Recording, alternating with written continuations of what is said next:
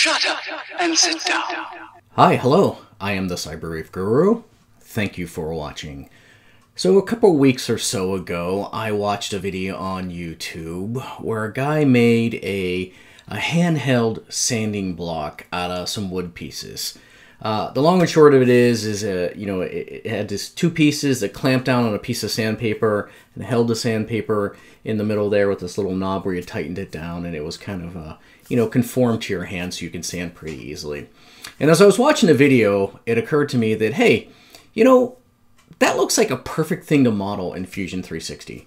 Then if I wanted to create one rather than spending hours in the in the workshop making one, I could just 3D print it and still spend hours 3D printing it, let's be honest, right? But if I needed to create another one rather than another couple hours in the workshop, I just kick off another print and I can more or less, I don't want to say mass produce these, but produce a fair number of them pretty easily. So I did exactly that. I went into Fusion and I modeled it, and then I printed it. So let's cut over to Fusion and let's take a look at the model. Okay, so here we are in Fusion. This is the model. As I mentioned, it has this bottom piece here. It's got the top piece where you grip on your hand here, and a knob that tightens everything down, and then a bolt which kind of goes through the middle here. Let me just kind of walk you through the different pieces. This bottom piece here is actually where the sandpaper kind of wraps around. This is made for a 5-inch diameter circular sandpaper, which I don't have any here right now, but I would show it to you if I could. And then this top part here fits right into the base here, and then the sandpaper wraps around and then gets clamped down in these edges here. And the knob fits on top, and then I have a nut and a bolt here. You can see here that screws in from the bottom, and then you place the nut in the knob here and tighten it down, and it clamps down the sandpaper. So very super cool, very easy. Now this guy spent probably, I don't know, the YouTube video was 15 minutes or so, so he probably spent a couple hours making this out of wood. Was very meticulous. And it would probably take me at least a couple hours, if not more, to do this. So what did I do? I went off and I printed one. And here we go. This is the print. Now, obviously, I printed it in all one color because that was easy, rather than the multiple colors that you see on the screen here. This is the printout. It's got the knob on top. It tightens it down. And I'll take the knob off just to show you how this works. Oops, there we go. Take the knob off. Separates into two parts. Push it down.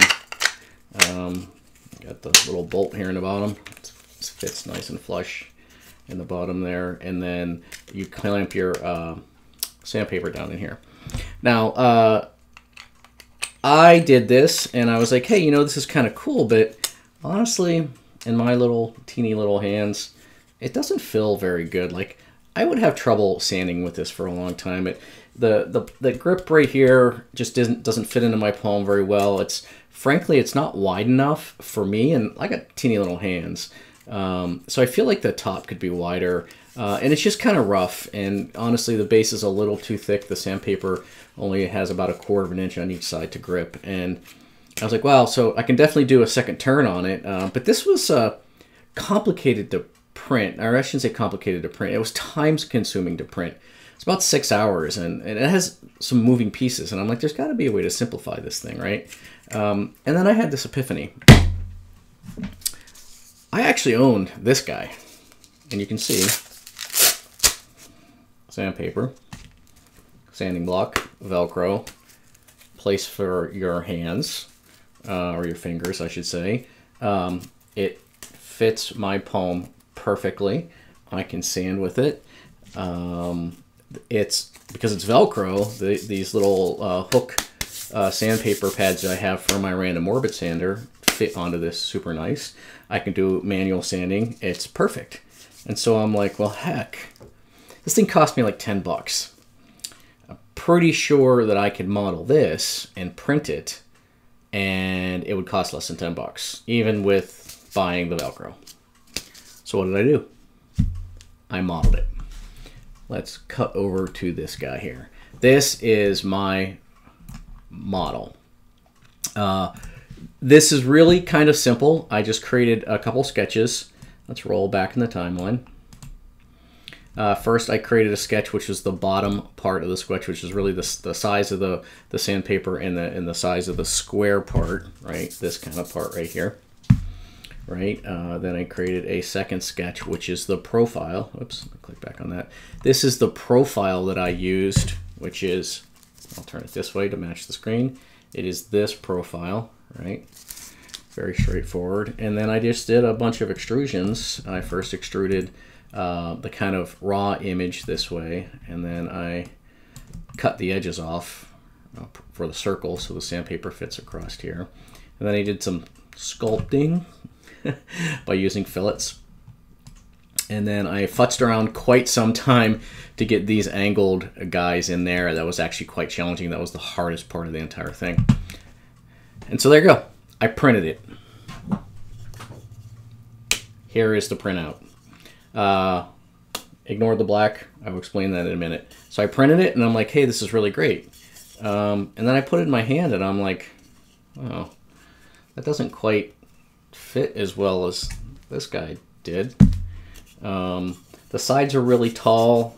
They don't really arc in the way that I want. The whole thing's, it's about as wide as I want, but it's just a little too tall and just doesn't quite feel right. So with the Sharpie, I kind of marked out where I felt that it didn't fit well. So these little nubbins here needed to be pushed down. The entire profile you can see here just needs to be pushed down. It's just too tall. And when you hold it up against this guy, you can see, let me see if I can get a good picture of this. You can probably see here that it's just taller than this guy. So what did I do? In this case, rather than trying to muck with this model, I created a new one. And I'll explain why in a minute. So this is essentially the same exact thing, just with different fillets. I used the same exact process. I started with the same sketches and same profile, rather than editing the other one. And I just pushed the profile down a little bit. I took the fillets and I made them bigger to kind of squeeze in those top corners a little bit better. And I did some kind of screwing around, mucking around here with these little finger hole things, because they were actually, after I did all the filleting, the extrusions broke. Now, I felt like I should have been able to go into the model workspace and model this thing using meshes, and just get a much more organic shape rather than filleting in a solid body. And I gotta be honest with you, I tried for hours to get this from a mesh, or take a mesh and turn it into something like this. Just couldn't get it to work. It's me. Well, it's probably me. It might not be Fusion. I don't know. Maybe Fusion's harder to use than I think it should be. But there it is. So we printed it, and there's our model. It's feels better, right? It's got a better cup feel for me with my tiny little hands. I'll be honest with you. It looks like it could be a little bit longer. If you look at this guy, right, when I cup it, my fingers fit right in these holes. I don't know if that's because this is more rounded. I don't think that it is. I just think it might be maybe the hump's a little taller. I don't know. But it feels definitely like it could be a little bit longer, by maybe an inch, half inch or something. So something that we can play around with a little bit. I think it'd be pretty easy to make it a little bit longer. Although if we make it truly longer, the sandpaper might not fit here. So maybe it's a matter of making it a little bit taller. Something we can play around with. But the point is I modeled it pretty quickly. This only took me probably an hour or so. It took, I think, 3 hours to print.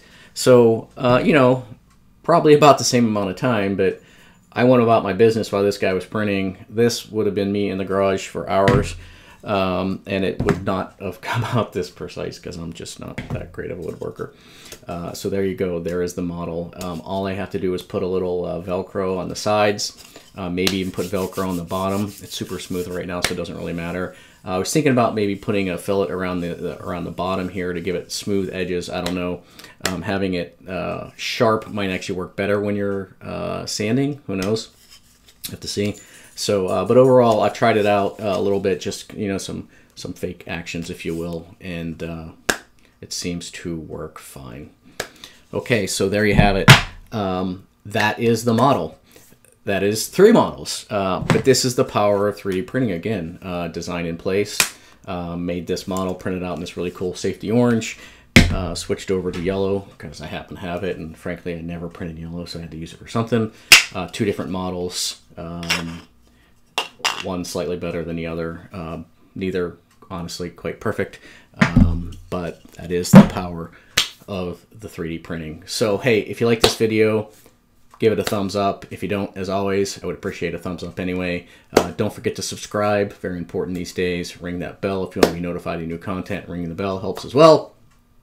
And that's it. I hope everyone enjoyed this. Don't forget to be inspired, and we'll see you soon.